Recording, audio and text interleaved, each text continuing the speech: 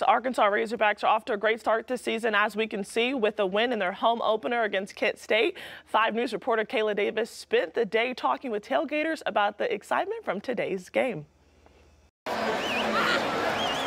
Razorback fans piled onto Razorback Stadium to watch the first game of the season on Saturday against the Kent State Golden Flashes. There was something for everyone, including music, food, and fun games for the kids to enjoy. While one fan road traveled all the way from Houston, Texas to get into the Razorback spirit. Well, I love the Hogs. I want to support them. I think they're a great team, and they're gonna whoop some butt today against Kent State. These sisters have been Razorback fans of the game since they were born.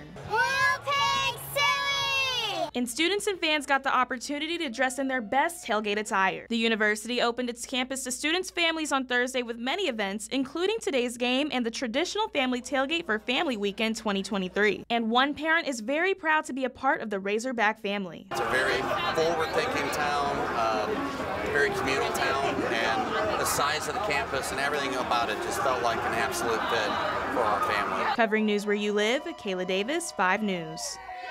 The Razorbacks are scheduled to play BYU next weekend.